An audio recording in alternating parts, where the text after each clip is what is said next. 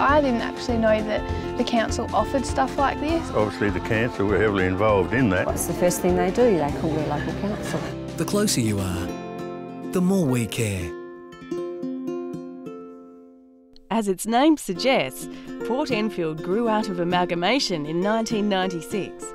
With 116,000 residents, it's now one of the state's largest councils, stretching from the River Torrens to Outer Harbour.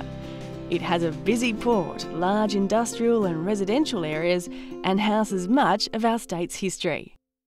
Our modern world is dominated by signs, and down Port Adelaide Way, if you need a sign produced, Barry Charity is your man. But there's a bit more to this bloke than street names and stop signs. My name's Barry Charity and I'm a sign writer and a store person for the Port Adelaide Enfield Council.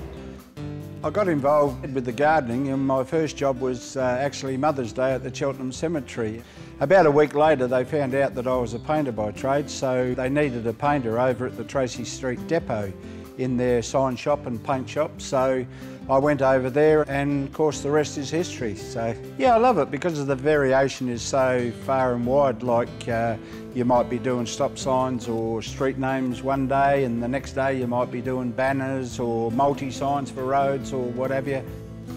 I had an accident in 1973 and they basically wanted to take me leg off then, but over a period of 30 years I had a lot of major operations and what have you. Finally come to a decision in 2002 that we take the leg off as far as the prosthetic and all that goes. I mean, I took the bull by the horns and I mean, it's a card you've been dealt, so you've got to live with it and get on with it, and I'm very happy with everything that's happened. I mean, I get around good.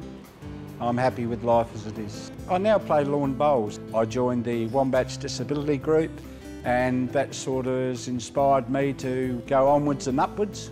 We got our nationals again in 4 weeks' time and hopefully I can do what I done last year and come home with a couple of medals and hopefully both gold this time instead of gold and silver, so we'll wait and see. I found that the council was very, very good for me. Whatever I needed, they supplied. They supplied new workstations and they supplied benches at heights and that I needed. They were very, very good. I can't praise them enough because they've done so much for me. If somebody said to me, if you went back over your lifetime and you'd change anything, I wouldn't change a thing because there wouldn't be me, mate. So.